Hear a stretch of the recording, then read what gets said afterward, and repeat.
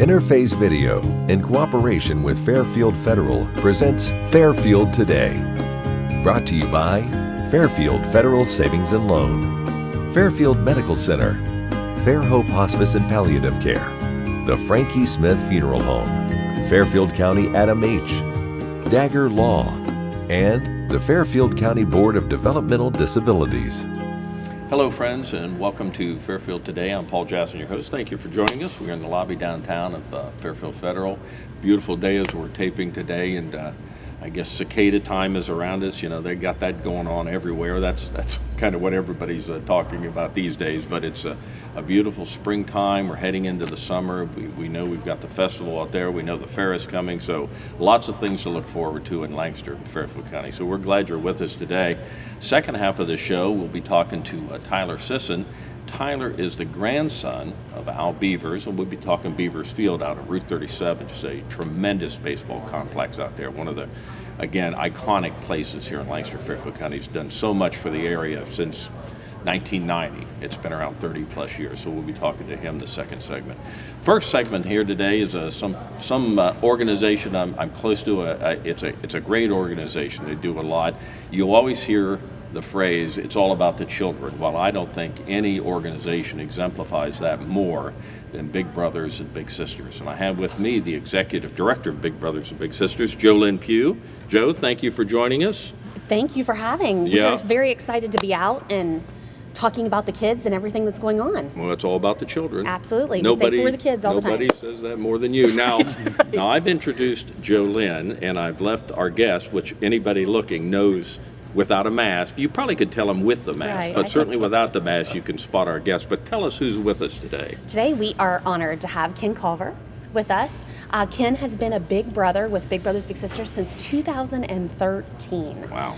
And in 2019, he was honored with the Big of the Year award from our agency, and he was selected as the state of Ohio's Big of the Year for 2020. So we are very honored to have Ken with us today. Thank you, Jolyn. Appreciate the opportunity to come and talk to you.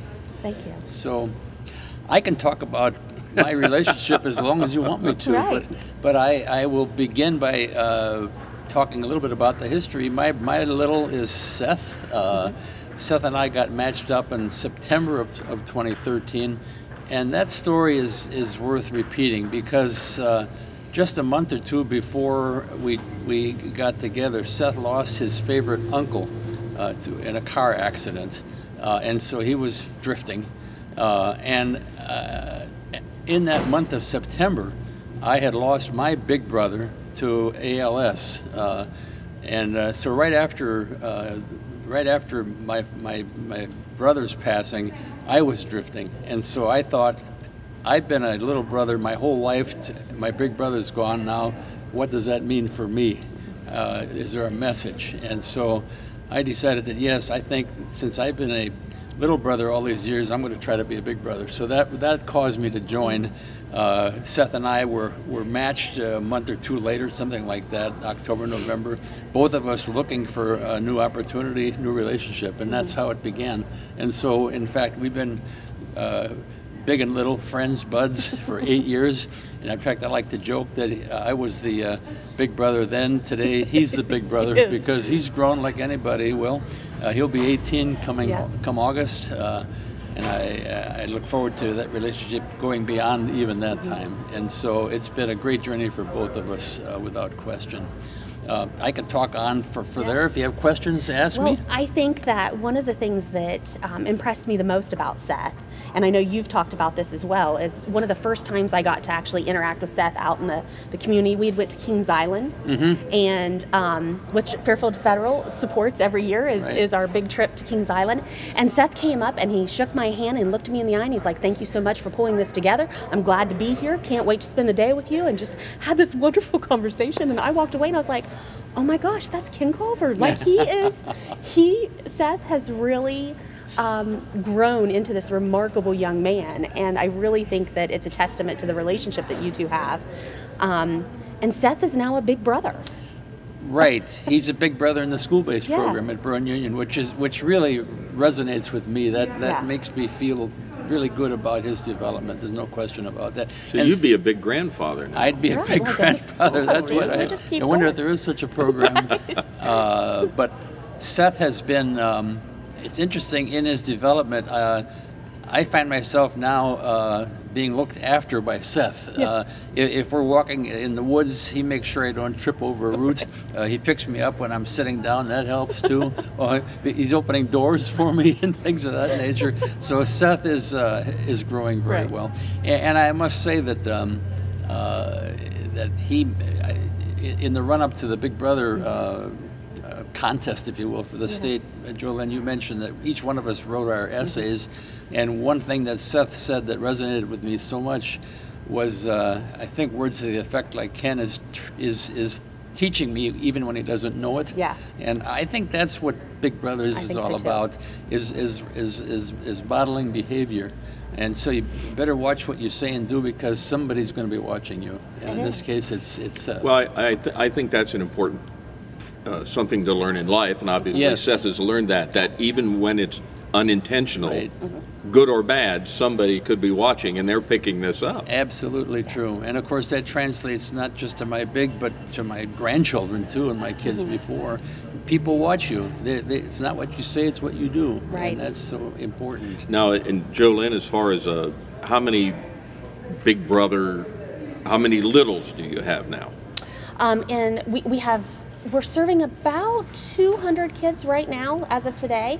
It kind of fluctuates a little bit with the school program, and we always have the need for more. How has this past year affected you folks? Everybody's been affected somehow. Everybody has been affected. You know, the need is higher and the funds are less. And so we're really trying to be creative with what we can do in the community to not only build awareness, but to raise funds to be able to support more matches.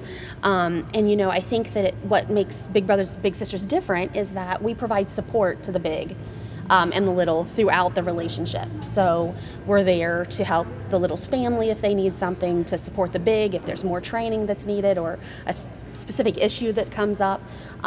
We're there to provide that support. And so it's helpful to have our community support what we do so that we can keep making that happen. And exposing them to new opportunities too. You know, going to the zoo might not be a big deal for some of us with our children, but going to the zoo and seeing the Christmas lights for the first time can be magical. And that was one of Seth's favorite memories. You know, after all these years, you did hundreds and hundreds of activities. I mean, That was our first to get together, the wild lights, and he went bonkers. right. He just loved it. I think he took his whole camera roll, you know, and took every photo he could of all the lights. And so those kind of little tiny moments really do have a long-lasting impact. You know, Seth was 14 years old, I think, when he told me that story, and it was a really great story that he shared. And so, you know, just having that community support and even spreading the word that we need bigs. We have 80 kids waiting right now, and that's, you know, every day that goes by that one of those are not matched, that is hard for us, because we know that's a day we're losing to be able to provide that support and that encouragement. And Ken, I'm sure you would tell us that with 80 young people out there, I'm sure it breaks you all's heart to see this without able to really do more. And I'm sure you would tell anybody that wants to volunteer and become a big brother or a big sister or big brother like yourself that I would guess you would say you get more out of this than possibly you think your little has. Absolutely true. I would encourage people my age, I mean grandfather's age, to get involved. If you put Google mentoring or mentoring organizations, one of the first things that pops up is Big Brothers Big Sisters. That's what it's known for. I would encourage people any age, especially my age, because a lot of people my age think, well, that's, you know, they're just going to wind down now. The fact is that people my age have been around the block a few times. We know a few things, and just by going out and hanging out, you don't have to do anything fancy like run a 5K. Right. You can just hang out and talk and model behavior. Anybody can do that, even people who are grandparents' age. So I would definitely encourage that. And yes, Paul, I'm glad, and I hope that Seth would continue to say he gets a lot out of it, but it really helps me too. It makes me feel like I still have a role to play, and I want to continue doing that. I would imagine too that it's those moments where you're just together that are really the great moments.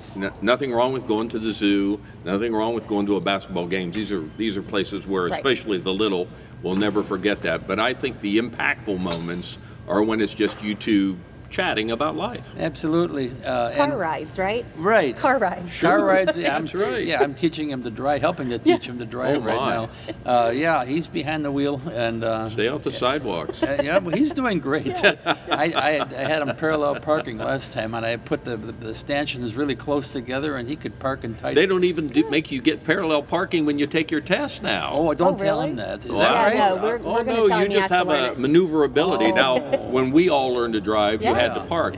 Over here on Pearl, at least where I had to do it. But now it's maneuverability. But anybody that can parallel park, you'll be way ahead of the game. Were those Model A's or Model T's? That's very hurtful, Ken. That's very. You're not incorrect, but it's very hurtful. Well, the other thing I want to say that what I enjoy about Seth is when he's doing things for other people. He loves foundation dinners, for example, serving at foundation dinners. He got involved with the downtown cleanup with us a couple weeks ago, and he likes getting down and dirty. He's full of mulch, full of dirt, and he's just happiest doing that sort of thing. Absolutely. And as you indicated, you help the bigs, you help the littles, and that doesn't come inexpensive. Not only do you need volunteers, but you need some financial help. Your website has all this information. Yes, absolutely. What is your website address? You can just Google Big Brothers Big Sisters of Fairfield County, and it takes you right there. It's got a great website, lots of information. So you're looking for people, not only volunteers, but individuals, businesses for financial help would be great. Absolutely. And there's little things you can do as well. You know, gift cards. Yeah. You know, to a restaurant. Then we can give it to the bigs and littles because you know the bigs cover that cost, and so it would be nice to be able to offer those things every once in a while. So it doesn't take much to really please us. We get excited over very little things. Frisch's Big Boys sent us some coupons the other day, and we were like, all the littles are going to love this. So what's your number if they want to call your office? 740-687-9477. Easy for you to say. Fast, I guess. That working from home for a couple months really messed me up. Well, we've had Jolyn Pugh and Ken Culver. Jolyn is the executive director of Lancaster Fairfield County and the Big Brothers and Big Sisters. Ken Culver has been a Big Brother since 2013, right? 2013, and more recently named the Big Brother of the Year for the entire state of Ohio. So, Ken, congratulations. Just have you had to build on another room to put all your awards and your plaques? I mean, I'm sure the Parks Department gave you one for the Fairfield County Parks passing, but we all know that when Ken Culver's involved in something, you get 100%, and that's a bunch. So we appreciate all that you've done, certainly overall, but for this, that's a true award, and Seth has been very fortunate. He hit the lottery when he hit you as a... Thank you. There's no better activity than to try to work with the next generation. Sure, yeah. Keep it going. We're good. Get more guys like Ken, you'll be in good shape. I know. I only need like 80. Big Brothers and Big Sisters, Google them. They got a lot of ways you can help on their website. So, Jolyn, thanks for joining us. So much, Ken, Paul. congratulations. Thank you for joining us. We'll be back to talk Beavers Field in just a moment. Dagger Law has been part of the Lancaster community for more than 110 years. This is where we live and work. You'll see us at festivals, sporting events, and all around town. We consider our clients as friends, and we walk alongside you through challenging times. Whether you're a growing business, a changing family, facing litigation, planning your future, or dealing with land issues, we're right here. We are local. We are trusted. We are experienced. Dagger Law.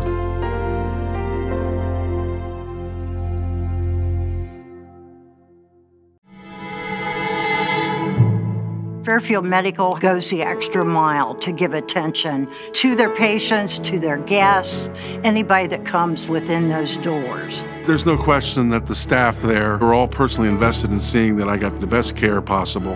The staff was so comforting. I felt like she was in the best hands. They basically gave me a second chance at life, and I'm going to make the most of it.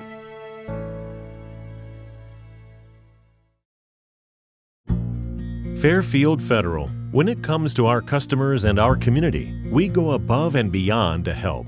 Our people make the difference. We were retiring from Tucson, Arizona, and we made a retirement trip out around Ohio, having decided that's where we wanted to be. And we came across this town called Lancaster, and we fell in love with the downtown area where the fountain is and the memorials and the flags and all this stuff. And we looked around and I said, there's our bank right there. There's something to be said about a community bank in your hometown. Right. If you live in the community, you should do business in the community as much as possible. So it makes sense to bank with the community bank where you live. Fairfield Federal is the bank to be at. If you live in this town, or any town actually, you want to bank at a local home bank. And the employees are happy here, they're conversant, customer service is through the roof. There's nothing more you could ask for. Personal or business banking, whatever you need, we take it seriously because we know you do. Stop by today at any of our 3 locations and see why the difference is clear. Fairfield Federal Savings and Loan specializes in banking that revolves around you. Member FDIC, Equal Housing Lender. Welcome back to Fairfield Today. I'm Paul Jackson. Thank Jolyn Pugh for being with us. Always enjoy talking big brothers and big sisters. Little change it up now. This time of year, springtime, we're moving into that, getting close to summer.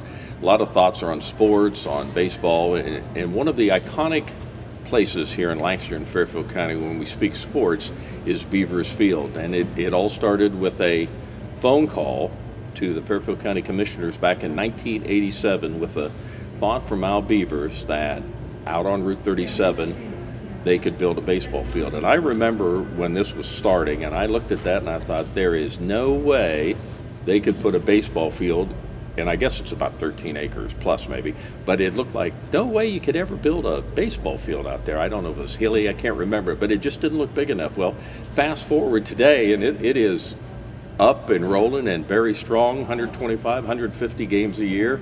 It's done a great job in bringing young people to Lancaster and Fairfield County, and it's a pleasure to have with us. A little change up here. Normally we have Al Beavers. Today we have Al Beavers' grandson, Tyler Sisson. Yep, Tyler Sisson, and that's Al Beavers' grandson. And thanks for coming in. First of all, we appreciate it. Thank you. You've grown up. Probably baseball's been your life since you can think back to anything. Yeah, I think that's about the only thing I hold in my hand is baseball. It's definitely been the only thing around. Well, growing up with Al as your grandfather, I'm sure you lived and ate and breathed. What year were you born? I was born in 94. 94, so Beavers Field has always been here. It has. For you, yep. For your entire life. Yep. And now you're vice president of? Fairfield County Baseball Complex, which is technically Beavers Field. Yeah, and wow, that's an amazing place. Like I say, I can remember Tyler going back to when Al started and Max Griggs and some of the other people that were instrumental in getting this going back in the day. And I remember, I don't know how the landscape, I think it had a lot more hills right there where the baseball field is, and I'm sure you've seen the pictures of it. They've got a lot of it on your website, great website. Thank you. But my golly, your grandpa had this vision of this baseball field, and you know Al, when he gets something in him, he's going to get it done, and he did. He did. I mean, if you build it, they will come. I mean, It was a giant hill up there. Now it doesn't look like it. Now it's just all surrounded by hill. I kind of forget that, but hills are all around it, but it was the hill. Yep, and he just cut it all down and built the stadium. I guess that's what I was thinking. I've looked at it, how could you build a field here? This is all full of hills. Well, it never dawned on me you cut all that away and then you leave that beautiful view around there. Yeah. That's an amazing place. So now your home, Beavers Field, is home to, well, not home, but games that are played there are Lancaster High School, correct. Fisher Catholic? Fisher usually plays maybe 1 or 2 games, but mainly Byrne Union plays all their home games while they're building their school for the next 2 years for now, but we expect a little longer knowing how projects go. Sure. Well, you count on that. Ohio University plays some of their games there? Ohio University in Lancaster, they do, but they haven't had a team the past couple of years. No, it's been a tough time there. The American Legion team, of course, I'm sure that's what your grandpa was really thinking about, was the Legion team, because that's been a part of his life, and playing and coaching, and you're involved in them now too. Correct. You're an assistant coach with them? Correct. Yep. Yeah, sure. So you play, or at least you schedule, somewhere in the neighborhood of 125 to 150 games a year out there. Always have rainouts. Always got rainouts, unfortunately. Can't quite get the dome. So as we think back, let's go back in time, maybe last year. And I think I had your grandpa on a year ago. We're talking about it. How did last year go for the field? Honestly, it wasn't too bad. I mean, obviously we lost the whole spring. Nobody played school ball. So, I mean, we lost pretty much our big profit, honestly. The rental is where we make our money. Or at least break even each year. So we lost the whole spring, so we just had the summer. And unfortunately, it was our 30th year as well. So it's tough we couldn't really celebrate and get the whole town out there as much as we could because of social distance and everything, and not a lot of people wanted to go anywhere. Gotcha. So that was unfortunate, but I mean, last year wasn't too bad. I mean, we still had the Legion season. We had to play under technically a travel umbrella because the Legion canceled their league, so we had to take our patches off and play under the umbrella travel ball, but we still got, I want to say, about 55 games in for our senior team. So, I mean, we still played a pretty good schedule. So this year, things are back full go? Correct, yeah. They still have, Lancaster High School is limiting the amount of fans they can have. But other than that, Bern Union's not limiting, and neither is our Legion. We're not going to limit at all. So we have quite a bit of space up there to social distance. We'd have to have a lot of people to have an issue. And to be honest, you know, and that's always been the big thing. Well, outdoors, what do you need a mask? What do you need that? I mean, none of the teams require masks while they play, right? Not while they play, while they're in the dugout. In the dugout, yeah, and that's kind of what you see on college ball and pro ball too. Is when they're in the dugout, they're supposed to be covering that, and I'm sure there's a lot going on there too. With the improvements we've seen, even after it was opened, it was just a baseball field, bare bones baseball field, many years. Boy, the amenities that you guys up there, you have a tremendous amount of bleachers there. You have a picnic covered. Is it a covered picnic? Two covered picnic areas. Yeah. We have the 2 decks that oversee kind of both dugouts. And then, I mean, the hill is honestly, in my opinion, the best place to watch a baseball game. I mean, you get to overlook the whole field. Can't miss anything. Not obstructed by nets or anything. I mean, it's honestly probably the best place to watch the game. Speaking with Tyler Sisson, Tyler is the grandson of Al Beavers, and he's of course involved with Beavers Field out there. And your grandma Phyllis, he's dragged her into this. The whole Beavers family is involved in this. She runs the concession stand. Is it Phyllis Burger? Phyllis Burger, and it's Phyllis's home plate is what we named the concession stand. Yeah, we had to put her name on something. Well, and she deserves it. I mean, you know, she's put up with a lot for 30 years, more than just a baseball field. She's had Al to deal with for all this time. So now you've actually, you're overseeing a project now that is near completion. Tell us about Beavers Dam. Yeah, the Beavers Dam is a full indoor facility. So, I mean, our main purpose is to broaden out from just baseball. I mean, we want to be able to help as many kids as we can in any sport. So, I mean, it's 120 by 60 foot turfed area that can fully open up for football, soccer. Wow. It's actually the size of volleyball, so we could actually bring in a temporary floor and do volleyball in there. Now, where is in the field is that located? If we were standing at home plate? It would actually be right behind home plate. So it's where our old restrooms were. I mean, same restrooms, but we just added onto there, put a weight room, and then built the larger building on the back of that. So this will be as a rental facility to individual training? Correct. Individual training, rental, team practices, camps, clinics. I plan on doing some like movie nights for the youth. So kind of like get a big projector, they can come in there and bring their blankets. Sure. So pretty much like a drive-in movie theater. Air controlled, obviously, air conditioned. And no air conditioning. We have the heat. I got you. We have 3 garage doors on it to open up for. So you use more of this probably in the winter. Correct. When there's no ball, there'll be things involved inside then. Yep. So just like any field sport, they can obviously go outside all summer when it's warm and good out, but. Is there anything like that around here? Not around here at all. Not of this size. There's a lot of batting cages, obviously. Anybody can put a batting cage up in a Sure, but that's outside, and that's limited by, obviously, by weather and lots of other conditions. But this will be inside controlled climate. And yep, there's the Bow Dome up in Hilliard, which is probably 3 times as big as what we have, but nobody has enough space for like defensive work for baseball or anything like that. So. And that's kind of been your project. You've overseen that? Yeah, my grandpa did the field, and I was like, well, this is what I've wanted to do since I was in 9th grade. I actually did the business plan for this in high school. Really? Yeah, so I've been a project I've been working on for a long time. Wow. So it's just an amazing facility out there, and again, all the teams and everything you've got going, and you're the home for a lot of tournaments. I've been to some tournament games out there, the high school tournament games and stuff. You still got those going on? We do. The high school regional is actually this week, and then we have the American Legion State Tournament we've had for, I believe this is the 10th You're the year. home for that now. I remember you used to go down to Athens for that year. Well, back when I was, that's been a while, back when I was around high school age, but everything was down in Athens at OU because they had all those diamonds, they had all that, but now you guys are the head. Correct, yep. So now they do it all on one field now, so they brought it here. The first 2 years we did it with Fisher and Lancaster, but we kind of toned it down. They did it all on one field, spread it out. And yeah, we house them in the hotels here and instead of the dorms. I think people got kind of sick of not having air conditioning at the dorms because it definitely, August at OU it's hot. Yeah, I spent quite a few summers there, and it's hot. You see a lot of people leaning out of the windows in the dorms. I can remember on the ball fields down there, they're yelling and banners hanging outside of the dorms and stuff. Pretty exciting time. It is, yeah, pretty exciting. Now, will it make any difference to you in terms of, well, not now, but in a few years, Lancaster High School will be moving, and they'll be closing down. They'll eventually, I think, build all their sports complexes down where Thomas Ewing used to be. Will that make any difference in terms of the need for your facility? So actually, Lancaster has said currently that they still plan on using our field and just using their new ones for the freshmen, and they're only going to do one baseball field, and they've got 3 teams. So they still plan on using our field. So down there, they'll build a baseball field and a softball field. I believe 2 softball fields. Don't hold me to that, but I think that's what their plan is. Now, is there any softball that goes on at your place? No. Are you just way too involved with baseball? Just baseball. The mound, obviously, is the big. Oh, yeah, that'd be the difference. We don't have a portable mound, and I don't think we'll ever have a portable mound. They're quite dangerous. There's a few places that do, and they have quite a thick lip. Kind of rough? Yeah, it's just not something I would personally feel comfortable with. I know my grandpa wouldn't. He's all baseball. yeah, he'd be a hard bulb kind of guy. Yeah. So your facility, the indoor facility, that's set to open up very soon, I guess. Soon, yes. Hopefully in the next couple weeks. So after baseball season and the fall hits, you'll be full go. Full go, yep. Got any commitments yet to anybody coming down or anybody involved? A ton of teams interested in renting it out. A ton. I mean, every day I have somebody new. Got quite a few other instructors that are going to work in there.